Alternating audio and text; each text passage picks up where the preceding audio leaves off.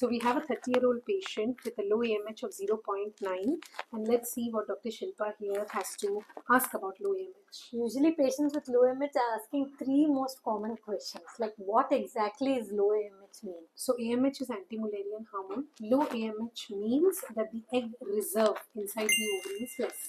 Is IVF the only option that we have with patients with low AMH? So depending on her age, depending on her number of years of infertility, previous treatments, and the male partner, that means how the semen parameters are, we decide whether we can give a trial and try naturally. IVF is not always the option forward. And what are the challenges we face with See, these the main patients? challenges with low AMH is you may retrieve less number of eggs in the IVF cycle. We may get less quality eggs, and even the success rates are on the little lesser side, and abortion rates are higher. That's why we are just concerned about low AMH patients. So what is your take-home message? Take-home message is, if you are young and you have a low AMH, don't panic. We can still try naturally. We can still try IUI, and you don't always have to go in for IVF. We can try for some time before going in for IVF, but the only thing is you should not waste time if you are having low AMH.